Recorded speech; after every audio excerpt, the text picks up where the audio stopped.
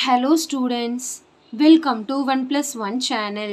இன்னைக்கு நம்ம வீடியோல 10th standard chapter 5 exercise 5.4ல 12th sum பார்க்க போறோம். இந்த ப்ராப்ளத்துல பாத்தீங்கன்னா find the equation of a straight line through the point of intersection of the lines and bisecting the line segment joining the points. அதாவது ரெண்டு equation கொடுத்துட்டாங்க. அந்த ரெண்டு ஈக்குவேஷனோட point of intersection அதிலிருந்து வர பாயிண்ட்டுக்கும் and bisecting the line segment joining the points bisect ஆகிற இந்த ரெண்டு லைன் இந்த ரெண்டு பாயிண்ட்டை ஜாயின் பண்ணும்போது வர bisect ஆகிற லைனுக்கும் அந்த பாயிண்ட்டுக்கும் ஈக்குவேஷன் கண்டுபிடிக்க சொல்லியிருக்காங்க. அப்போ இட் இஸ் அண்டர்ஸ்டுட் இந்த ரெண்டு ஈக்குவேஷனையும் ஃபர்ஸ்ட் சால்வ் பண்ணி இந்த ரெண்டு ஈக்குவேஷனையும் இன்டர்செக்ட் ஆகிற இந்த பாயிண்ட் கண்டுபிடிக்கணும்.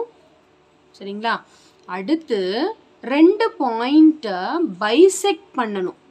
பைசெக்ட் இஸ் நத்திங் பட் அதாவது மிட் பாயிண்ட் அந்த பாயிண்ட்டுக்கும் கண்டுபிடிச்சி ரெண்டுத்துக்கும் ஈக்குவேஷன் கண்டுபிடிக்கணும். சரிங்களா? இப்போ ஃபஸ்ட் நம்ம இந்த ரெண்டு ஈக்குவேஷனையும் சால்வ் பண்ண போகிறோம். ஃபஸ்ட்டு நான் 8x + 3y = 18 ஈக்குவேஷன் 1ன்னு எடுத்துக்கிறேன். அடுத்து 4x + 5y = 9 ஈக்குவேஷன் 2ன்னு எடுத்துக்கிறேன். இப்போ ஃபஸ்ட்டு நான் இந்த ரெண்டு ஈக்குவேஷனையும் சால்வ் பண்ண போகிறேன். சரிங்களா? டயக்ராம்லாம் வேண்டாம், ஜஸ்ட் நீங்கள் சம் போட்டால் போதும். So solving equation 1 and 2.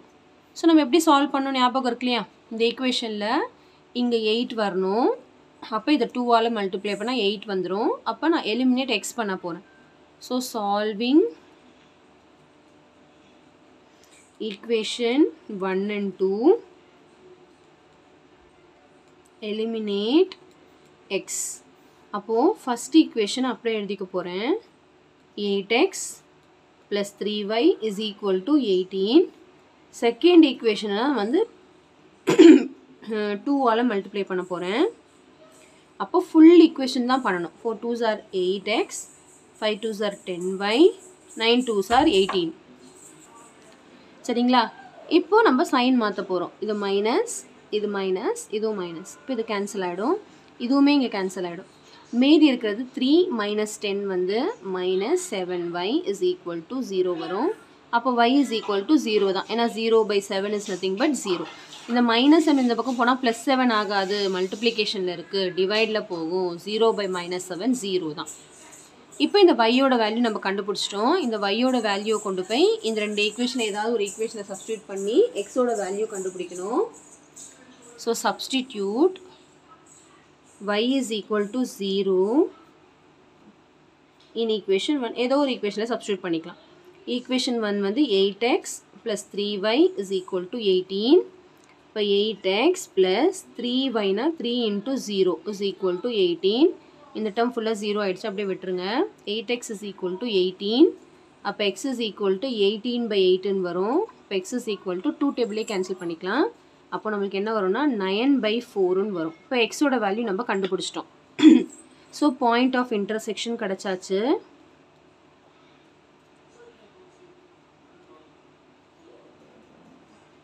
Point of intersection வந்து ஃபஸ்ட்டு எக்ஸ் வேல்யூ 9/4, அடுத்து y-யோட வேல்யூ 0. இப்போ அடுத்து இந்த ரெண்டு பாயிண்ட்டும் மிட் பாயிண்ட் கண்டுபிடிக்கணும். ஏன்னா பைசெக்ட்னு சொல்லிட்டாங்க இல்லையா? அப்போ மிட் பாயிண்ட் கண்டுபிடிக்க போகிறோம். 5, -4க்கும் -7, 6க்கும் மிட் பாயிண்ட் கண்டுபிடிக்க போகிறோம். அது x1 y1 x2 y2. Mid point formula தெரியும் இல்லையா? மிட் பாயிண்ட் வந்து x1 + x2/2, y1 + y2/2. இப்போ நம்ம சப்ஸ்டியூட் பண்ண போகிறோம். x1 வந்து 5 + x2 வந்து -7. அப்போது -7 குட்டி பேக்கெட் போட்டுக்கணும். y2 y1 வந்து -4 + y2 வந்து 6/2. இப்போ அடுத்து இந்த ப்ளஸ்ஸும் மைனஸ் சேரும்போது மைனஸ் வந்துடும். இப்போ 5 - 7 வந்து -2/2, -4 + 6 வந்து 2/2. ஸோ இதை கேன்சல் ஆகிடும், 1 தான் வரும். அப்போ -1, 1. ஸோ இப்போ நம்ம வந்து equation of a straight line கண்டுபிடிக்கணும். ஈக்குவேஷன் ஆஃப் ஸ்ட்ரெயிட் லைன், அதாவது ஃபஸ்ட்டு பாயிண்ட் நம்ம கண்டுபிடிச்சோம் இல்லையா? அது என்னது? 9/4, 0க்கும் அடுத்து -1, 1க்கும் கண்டுபிடிக்கணும். ஸோ இது x1 y1 x2 y2. So formula பார்த்தீங்கன்னா 2 பாயிண்ட் ஃபார்ம் தான். இப்போ x minus x1 by x2 minus x1 is equal to y minus y1 by y2 minus y1. இது ஈக்குவல் தானே, மாற்றி கூட எழுதிக்கலாம். இது கூட இந்த பக்கம் எழுதிக்கலாம், இது கூட இந்த பக்கம் எழுதிக்கலாம். எல்லாமே கரெக்டு தான். ஸோ x minus x1 வந்து 9/4 ஃப்ராக்ஷனில் வரும்போது கொஞ்சம் கேர்ஃபுல்லாக இருக்கணும். x2 வந்து -1 minus x1 வந்து 9/4 is equal to y. So இப்போ வந்து y minus y1 வந்து 0 by y2 வந்து 1 minus y1 வந்து 0. சரிங்களா? இப்போ அடுத்து இப்போ இதை மல்டிப்ளை பண்ணோம் இல்லையா? அப்போ 4x minus 9/4ன்னு வரும் பை, அதே மாதிரி இங்கே இதை மல்டிப்ளை பண்ணோம். ஏன்னா சேம் டினாமினேட்டராக இல்லைல்ல, டினாமினேட்டர் சேம் பண்ணுறதுக்கு கிராஸ் மல்டிப்ளை பண்ணுறேன், வேறு ஒன்றும் இல்லை. -4 minus 9/4. இங்கே வந்து y minus 0 y தான் வரும், 1 minus 0 1 தான் வரும், அப்படி விட்டுறலாம். இப்போ அடுத்து இங்கே பார்த்தீங்கன்னா 4x minus 9/4 வரும் பை -4 minus 9 பார்த்தீங்கன்னா -13/4 is equal to y minus 1. இங்கே இப்படியே கிராஸ் மல்டிப்ளை பண்ணிக்கலாம், இல்லைனா இதை ரெசிப்ரோக்கல் பண்ணிவிட்டு அப்புறம் கூட பண்ணிக்கலாம். ரெசிப்ரோக்கல் பண்ணால் இந்த 4ம் 4ம் கேன்சல் ஆகிடும். இல்லை நீங்கள் இப்படியே இதை கிராஸ் மல்டிப்ளை பண்ணதாலும் பண்ணலாம், எல்லாமே உங்கள் இஷ்டம் தான். நான் வந்து ரெசிப்ரோக்கல் பண்ண போகிறேன். இது வந்து 4 by -13 வரும் இல்லையா? இப்போ 4 4 கேன்சல் ஆகிடும். அதுக்கப்புறம் கிராஸ் மல்டிப்ளை பண்ணிக்குவேன். So 4x minus 9 by -13 is equal to y by 1. இப்போ cross multiply பண்ணால் 1 இதோட multiply பண்ணால் இதே தான் வரும், -13 இந்த பக்கம் multiply ஆகும். ஸோ இங்கே எழுதுகிறேன் பாருங்கள், 1 into 4x minus 9 வரும், அடுத்து y into -13 வரும். இந்த ஸ்டெப் வரும் அடுத்து. இப்போ 1ஓட இதை மல்டிப்ளை பண்ணால் அதே தான் வரும், 4x minus 9 is equal to y into -13 வந்து -13y. சரிங்களா?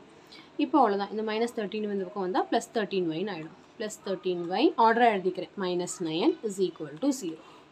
ஸோ இதை நம்ம கண்டுபிடிச்சது equation of a straight line is 4x plus 13y minus 9 is equal to 0. Okay, ரொம்ப சிம்பிள் கான்செப்ட் தான்.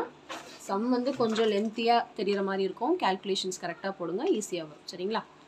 டயக்ராம்ஸ்லாம் வேண்டாம், டைரெக்டாக நீங்கள் சம் போட்டாலே போதும். ஓகே,